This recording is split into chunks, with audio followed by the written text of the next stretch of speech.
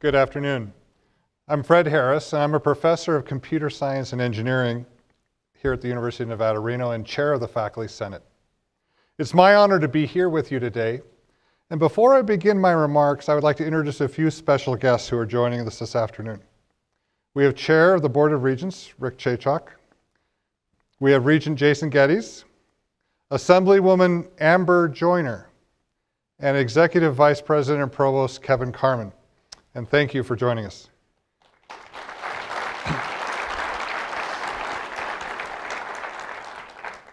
Today's State of the University address comes at a pivotal time in our history. When I came to this campus 22 years ago, we had an enrollment slightly below 10,000 students. Today, we're more than 21,000.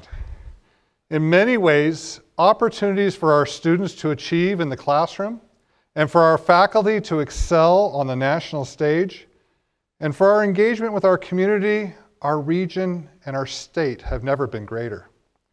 We are seeing people do things that couldn't have been done on our campus before. And yet, we are in the midst of reaching what we can call enthusiastically, and perhaps euphemistically, critical mass. We are growing at an unprecedented rate, adding record numbers of high-achieving students, talented new faculty, and new buildings. Our campus is definitely moving, and the central question for many of us has become, can we keep up? I think we can. We can look at certain pockets on our campus. We have a newly renamed, rebranded, and repurposed medical school. This is an exciting and welcome development. We are seeing the emergence of schools and interdisciplinary programs in key areas that Nevada needs if it is to realize a diversified economy. Nursing, public health, and neuroscience, just to name a few. Our offerings in liberal arts are growing. We are seeing the alignment of academics and research to Nevada's workforce needs with new programs and faculty hires in priority areas. Some of those areas are unmanned autonomous systems, dryland agriculture, and medical diagnostics. Because of this diversification of what we do, we are seeing a connection with our city that has never existed before. Downtown is becoming less of a casino row and more of a startup row. The students in my computer science and engineering courses are graduating and choosing to stay and work here in Northern Nevada because for the first time, our software and hardware development environment is no longer a theory, but a reality. With this unprecedented change has come the attendant challenges. They're challenges that President Johnson is well aware of and will no doubt address here in a few minutes. But what are they? They include broadening our research in such a way that it's inclusive of all the disciplines and stretches across all of our campus. Our PhD production has to be robust in all areas, and we must continue the push that Graduate School Dean David Zay has championed to increase our graduate enrollment in the coming months and years. We've had quite a building boom on our campus in the recent years. And though we've welcomed the student-centered facilities such as the William N. Pennington Student Achievement Center, and we'll celebrate the opening of the E.L. Wiegand Fitness Center in the spring semester, the fact remains that we are still playing catch-up. Deferred maintenance projects must continue to be a priority. And as we add more faculty, we must find them more space, both in the teaching and office space and in the lab space so that they can continue to do their important work. As an aside, it's also important to note that we're not alone in this cycle of infrastructure planning, funding, and implementation. In November, Washoe County schools have an important ballot measure, WC1. It's the Save Our Schools initiative that speaks to many of the same issues for an educational system that's continually playing infrastructure catch-up in a rapidly changing world. As a citizen and a registered voter in Washoe County, I plan on voting for WC1. And I hope all of you here today will join me in adding your yes vote as well.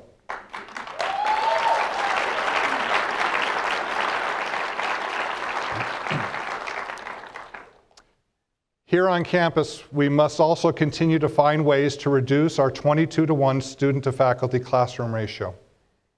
And as well, we must strive to hire the most diverse and accomplished faculty possible. The simple fact of the matter is, Nevada is changing. Our student body is more diverse than ever before. We must do a better job in establishing faculty that is reflective of our changing state and student body. The Faculty Senate has taken an active role in new faculty retention, and we will continue to work with the administration to find the best ways to mentor our new faculty, while encouraging our veteran faculty to strive even further in their respective fields. These are all major challenges, but I believe that we are capable of meeting them. My reasoning is simple. The university's culture has never been one of, no, we can't do that. But rather it's been a culture of collaboration and support. One of problem solving and strategic thought. One of an abiding belief in the importance of our work. And one of, how can we do this? In May of 1994, I finished my PhD at Clemson University. I remember an advertisement for a job opportunity from the University of Nevada, Reno. It had been faxed. That was the rapid delivery of the time. And a copy had been placed on my desk at Clemson. I had no idea if the University of Nevada, Reno was going to be a keep your suitcase packed, brief stopover, or if it would become my home. I remember my interview for the job very well. It was early August, right as some new event, Hot August Nights, was starting. I stayed at a Motel 6. I think that was the only room left in town. I had breakfast for Grand Slam breakfast at a nearby Denny's. And I remember the department I was interviewing with had 5 members. I enjoyed those people. I remember the campus itself.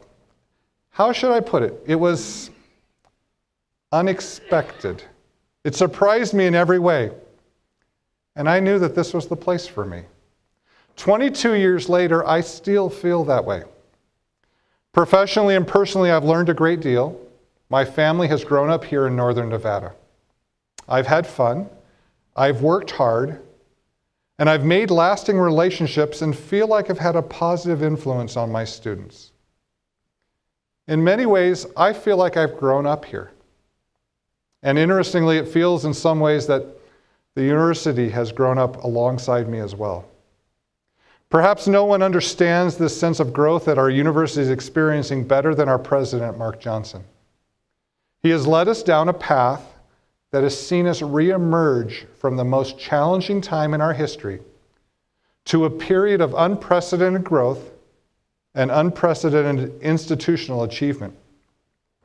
In my dealings with President Johnson, I've always found him to be a thoughtful and engaged listener. He's deliberative in his decision-making, but also passionate about our mission. Like so many of us, he sees our university as the key to Nevada's future. He values the work that is done and wants to share our achievements with our community, our region, our state, and our nation. As he put it a few years ago during another State of the University address, the people who come here to study and to work should feel that the work we do is life-affirming and life-changing. I know from my own perspective I couldn't agree more.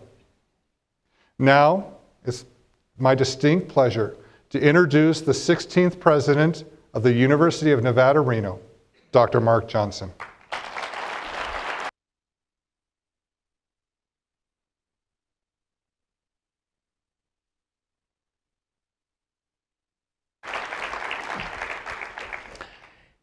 Thank you, Fred. As is always true with the Faculty Senate lays out great challenges. And I think, Fred, you're going to be happy with this address. Welcome to all of the distinguished guests we have here today, friends from the community, colleagues, and students of the University of Nevada, Reno. Thank you for joining me here today. Today we're gathered to talk about the state of the University of Nevada, Reno. That's our university. I'm pleased to report to you that all of this university, the state of this university is strong. The university is growing and deepening its impact in every dimension of our mission. Today, I will discuss progress made toward the central big goals and the challenges which lie ahead in the following year.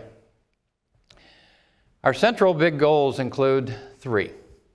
First, to respond to enrollment growth with quality experiential learning and move toward a student-to-faculty ratio of 18:1, a median of like universities.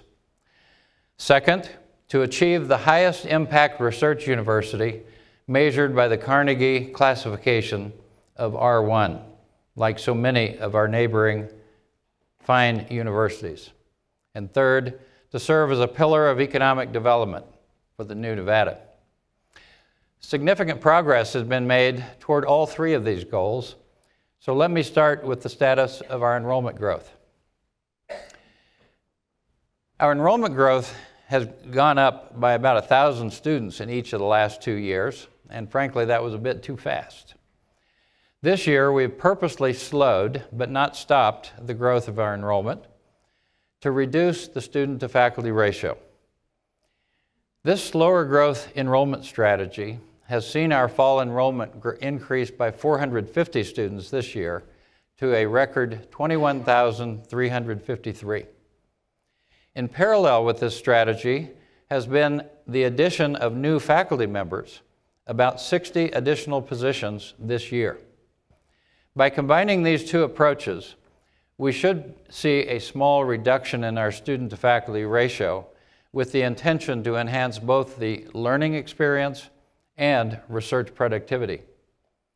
From the fall of 2014 to the fall of 2017, we will have added 166 faculty positions on our way to a goal of adding 400 positions by the fall of 2021. Even though the new enrollment figure of 21,353 represents only a 2.2% growth in headcount, student full-time equivalence is up 3.7%, which indicates that students are taking heavier course loads on their way to a 4-year degree. In terms of diversity, the proportions of all students of color have gone up from 35% to 36%. Considering the portion of Hispanic Latino enrollment alone, this group has grown from 17% to 18.5%. Already, Patricia Richard, our Chief Diversity Officer, has a campus group preparing us for the path to becoming a Hispanic-serving institution.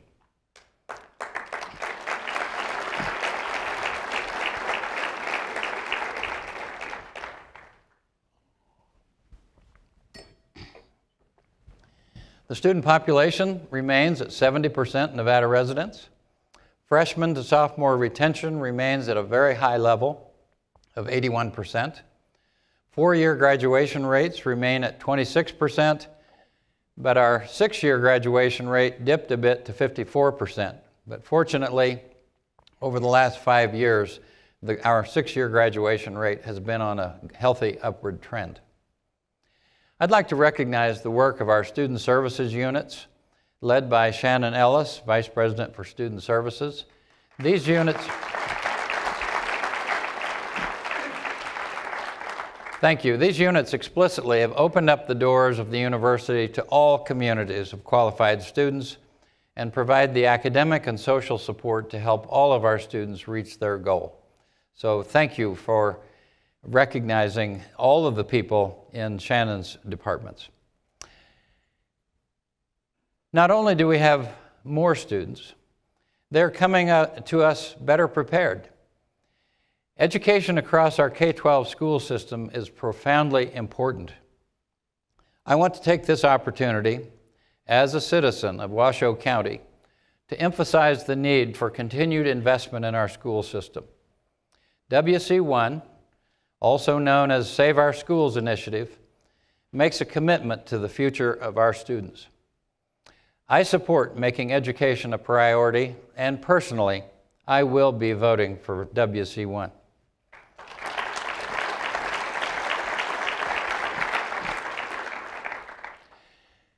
Turning from student enrollment to research, the university is focused on achieving the highest Carnegie Research classification. Research universities are vibrant generators of income flow into a region. They attract a stable flow of faculty, students, and industry. They are generators of intellectual properties, which serve as a catalyst for new industry. They are a significant contributor to economic development and well-being. Recently, we contracted with Applied Analysis, a consulting firm in Las Vegas. By comparing the economic impacts of the University of 2015 with the expected investments that would align this university with aspirant R1 classified universities, the study estimates are as follows. The university's generation of jobs will rise from almost 11,000 to almost 13,000 jobs.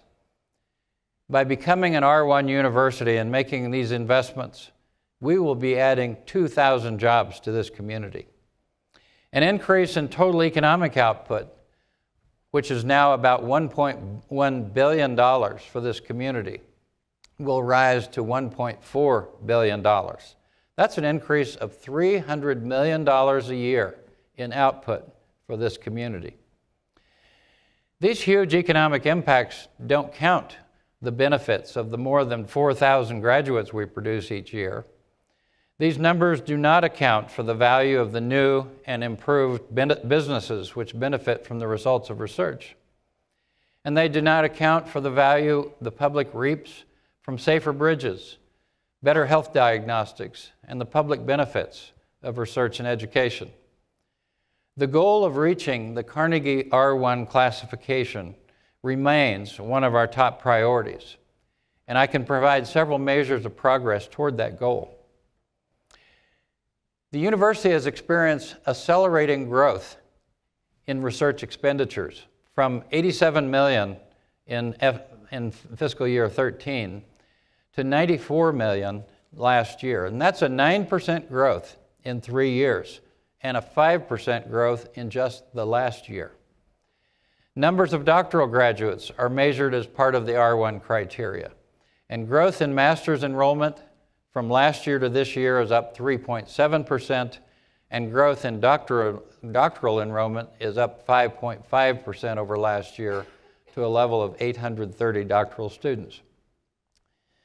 Graduate student enrollment growth comes in part from increased grant awards, adding more graduate teaching assistant positions, and raising the base annual graduate stipend from $14,000 to $17,000 over the last 2 years to be more competitive in the graduate student marketplace. We have far to go with the graduate program, and I'll address more of that a little bit later. Additional faculty positions are critical to research growth. We are proud to have added these 166 positions to our faculty roster from fall 2014 to fall 2017. And we are committed to making 80% of our new faculty positions tenure-track lines. And this will assure growth across the full range of university missions of teaching, research, and engagement. Along with faculty growth, we are adding GTA lines and administrative support lines. And in the future, we will be adding as many GTA lines as we do faculty positions. Our Vice President for Research and Innovation, Myrtle Gautam, has been actively developing university infrastructure to support this research progress. Dr. Ellen Purpose has been named as the new Assistant Vice President for Enterprise and Innovation. She will oversee the development of enhanced enterprise and commercialization services on campus, including technology transfer, such as patents, licensing, startups, spin-offs, and corporate relations. Also reporting to Ellen are the Nevada Industry Excellence, NVIE, and the Nevada Center for Applied Research, NCAR. NVIE is the statewide manufacturing extension partnership hosted by the university, which helps Nevada companies by providing resources to improve processes, efficiencies, and productivity. NCAR is a standalone applied research and technology center focused on making Nevada businesses internationally competitive by leveraging the laboratories and intellectual assets of the university. We invite businesses in. These new functions and leaders bring extensive experience at the nexus of discovery and commercialization to put the innovation in Myrtle Gautam's title of Vice President for Research and Innovation. Other elements have been put in place to encourage both research and innovation. Last December, our Board of Regents approved a proposal to add entrepreneurship to the list of accomplishments which can be considered for tenure. Currently, the Digital Measures Individual Evaluation Measurement tool is being modified to allow entrepreneurship activity to count in annual and tenure evaluations. Frequently, we mention Drs. Tom Kozel, David Alcoyne, and Dean Burkin in the School of Medicine as individuals who have commercialized their intellectual properties and actually started businesses on campus based upon their research.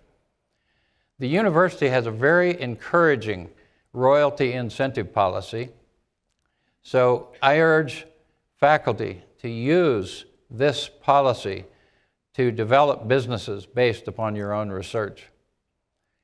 It will help you personally and help the area for economic development. Positioning the university to further commercialization impact, the Nevada Research and Innovation Corporation, NVRIC, has been formed as a new organization which is somewhat similar to the research foundations found at other R1 universities. NVRIC will expedite movement of the University of Nevada, Reno research discoveries and intellectual property to the marketplace for commercialization, to commercialize products and services that will benefit the public. Laying this groundwork, whether it is in commercialization of new technology, creating new innovation-based businesses, or cultivating a culture of entrepreneurship in the research arena, requires creativity, diligence, and vision. So please join me in applauding all of those individuals who are involved in this important effort.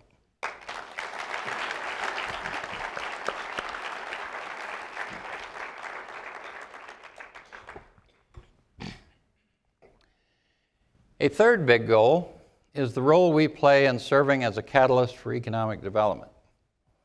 A highlight of last year was the opening of the University of Nevada, Reno Innovation Center, powered by Switch. From January through August of this year, 342 events took place at the Innovation Center. These events included community, university, and business groups, along with economic development agencies.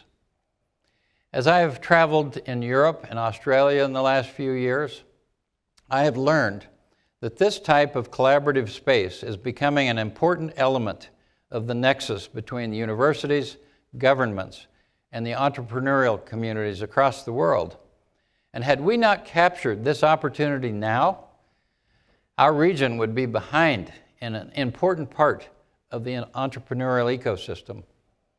Not only this center, but expanded relationships with the university, between the university and EDON, the Governor's Office of Economic Development, the City of Reno, and numerous businesses and agencies have taken place and put the university as a vital catalyst for economic development.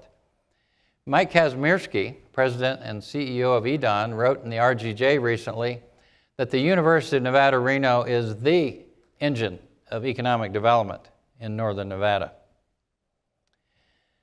Students, too, are very involved in community outreach.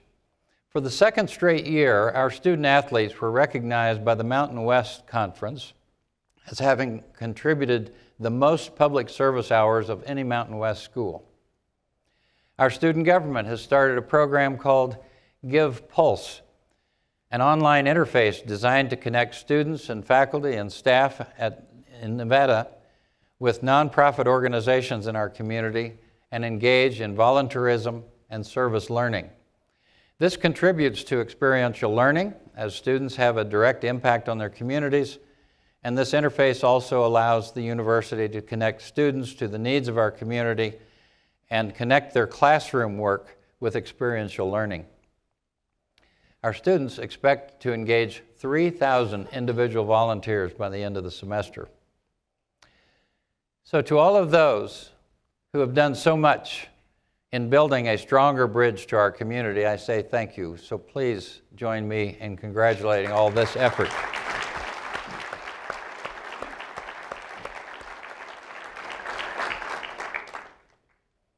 So now we get to Fred's question. With so much going on, and with so much growth defining our work, you are all probably wondering, like Fred did, how in the world are we going to handle this growth? Well, I noted earlier that our student population is growing and that the university has responded by growing the numbers of faculty, staff, graduate students, and support positions. But where do we put all these people?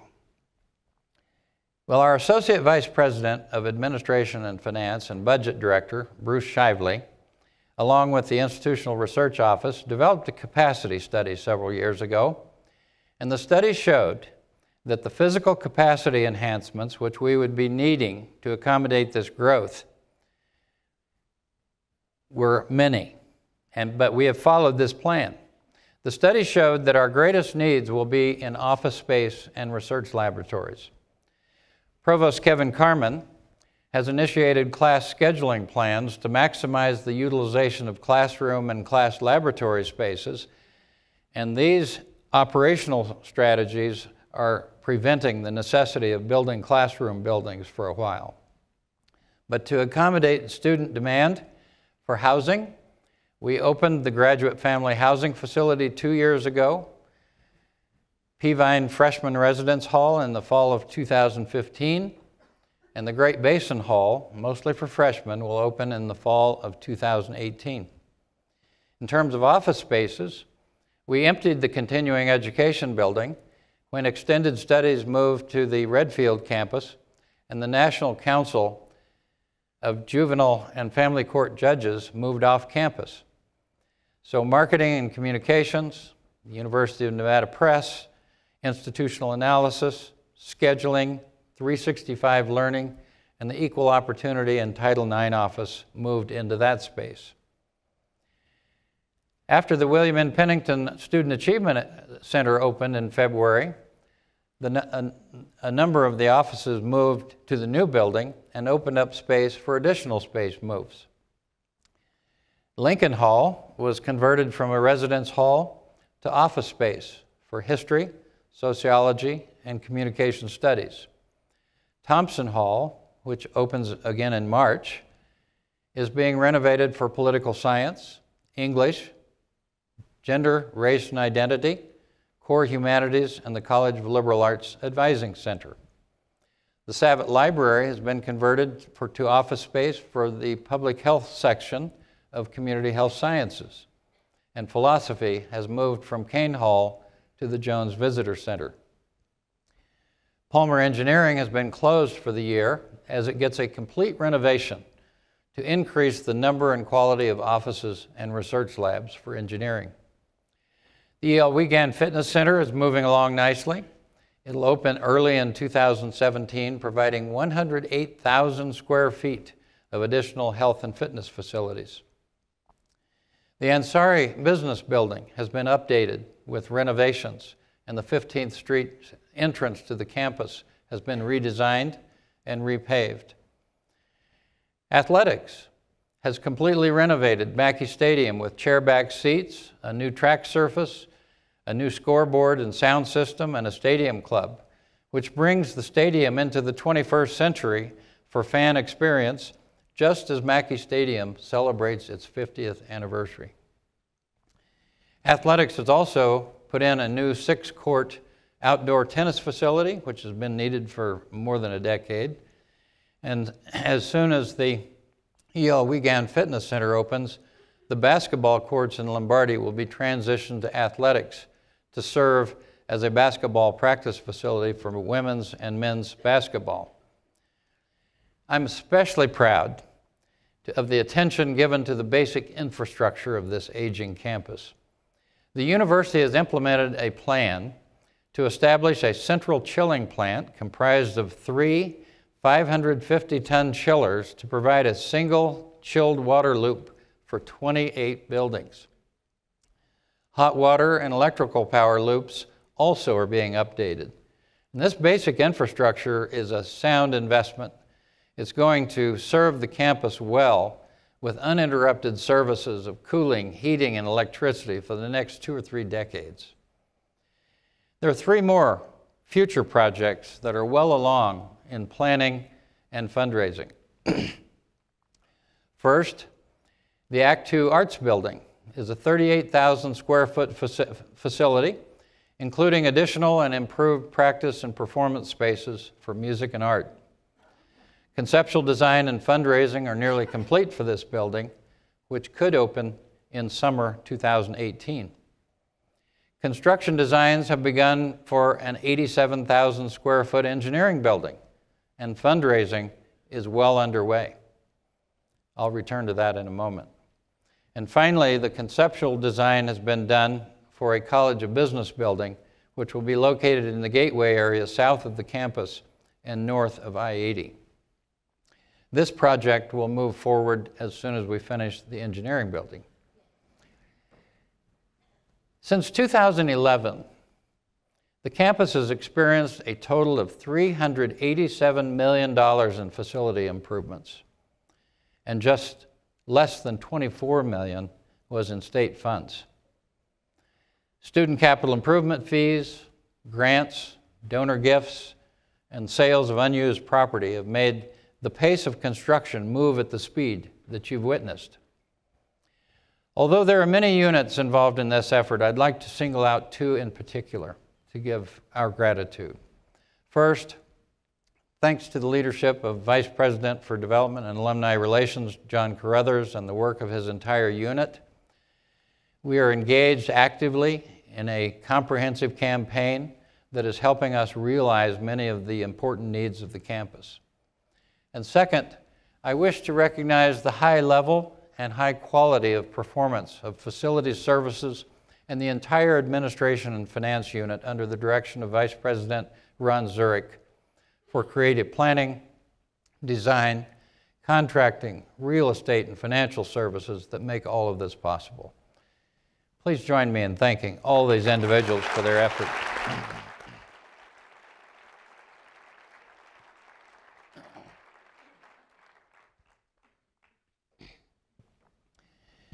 Because of the totality of this effort, the University of Nevada, Reno is being recognized as a fast-paced contributor to economic diversification of Nevada and a top-quality place for learning and research.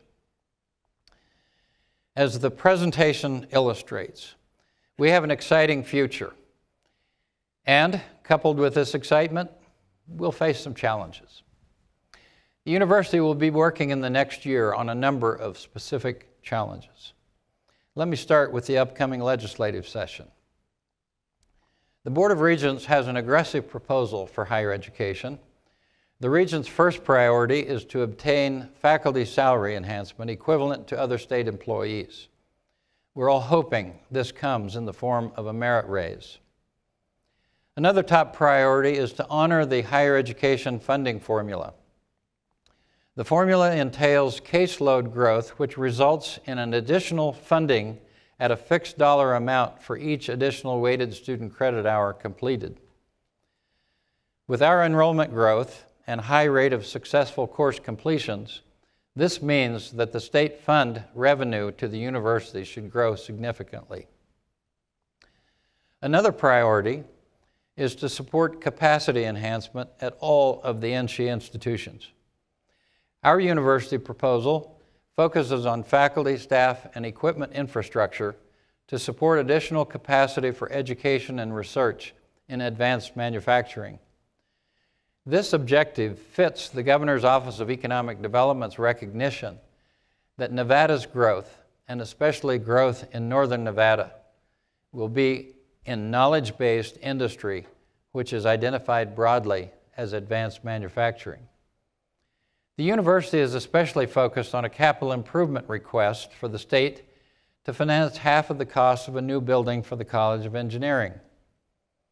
This project rose to the top of the Regent's priority list for new construction. We completed a great amount of planning and design, which normally would be supported by the state with a planning grant. The proposal is for the state to fund half and the university to fund half of the post-design project cost, or about $41.5 million each. We already have had success in identifying the institutional funds and fundraising to position this project well for the governor's and the legislature's consideration. Since the enrollment in the College of Engineering has been the largest of any college, research expenditures are second only to the medical school, and the graduation of engineers is so critical to the workforce needs of industries in Nevada, capacity expansion for education and research in engineering is critical. Responding to greater diversity on campus is another important challenge. Diversity will receive significant attention this year. As noted earlier, the proportion of our students from ethnically diverse backgrounds continues to increase. Over the past several months, our university's senior leadership has been actively engaged with our students and student leadership to ensure that our campus remains a safe and welcoming place. We've also had small group discussions with students from various categories of diversity to find out how we can make this a more comfortable place to work and to study. As a campus community, are we sensitive to how people raised in Black, Latino, or Native American families perceive messages, instruction, and identification? Are we sensitive to the challenges that hearing, sight, and physically impaired individuals have? Are we sensitive to what it is like to be gay or transgender in a class setting or a laboratory? Are we sensitive to what it is like after several years deployed in a hostile combat environment to return to school where most of the students in class are younger and less experienced? Over the next few months and years, voluntary learning opportunities will be made available to build understanding for everyone and about the appreciation for people from a wide range of backgrounds. Already, Safe Zone Ally training has been available to help our students and colleagues develop a better understanding of how people in the LGBTQIA community experience college. A second level course is being composed now. During the fall, the course Becoming Culturally Responsive Professionals is being offered as an initial discussion in creating a welcoming academic environment.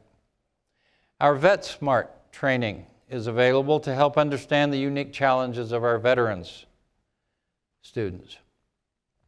While these trainings are strictly voluntary, I urge you to take advantage of these sessions to build an understanding of not only the diversity we have on the campus, but of the ways individuals in these diverse groups are affected by identity, assignments, comments, and how to assure inclusion of everyone in class, social, and work settings. To do all of our jobs most effectively, it's not enough to know our numbers about diversity, but we have to be aware of how our recognition of identity, our language, our teaching formats, and our work environments can add to genuine, comfortable inclusion of everyone in the university community. I'd like to recognize all those who are individually and collectively involved in this focused effort to make our campus more inclusive. Please join me in acknowledging their effort.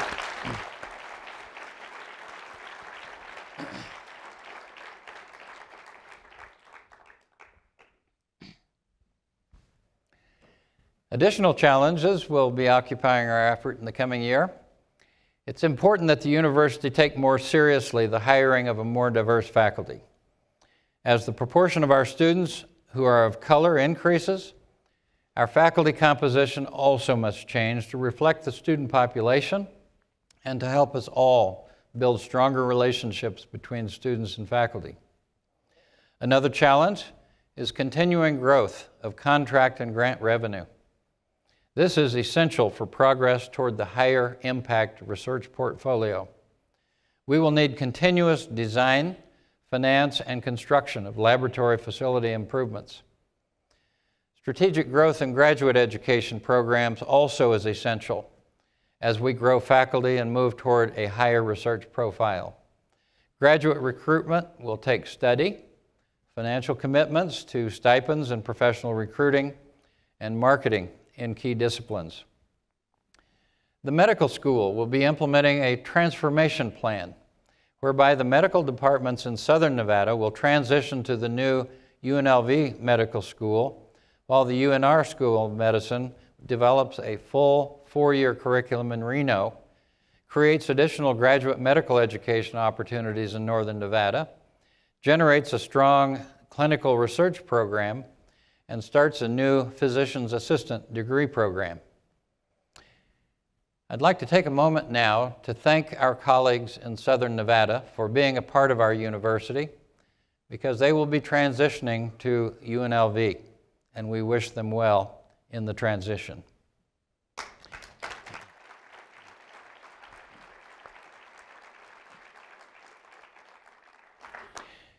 As we continue this transformation of the medical school, our marketing effort, of the whole campus, our marketing effort will be important to let the nation and the world know of the progress that we are making.